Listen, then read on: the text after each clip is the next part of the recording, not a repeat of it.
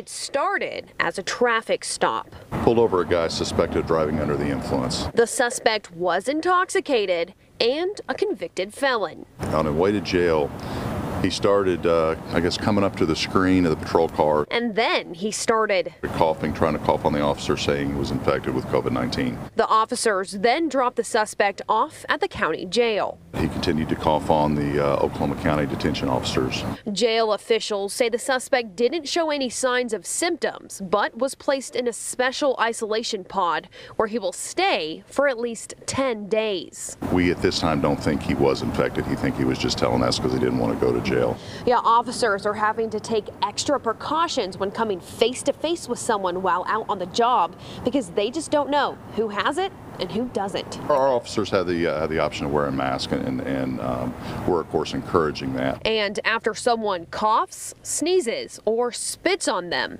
they make sure to monitor if they get any symptom. We try not to put ourselves or our families in danger. Reporting in Oklahoma City, Aaron View, KOCO 5 News.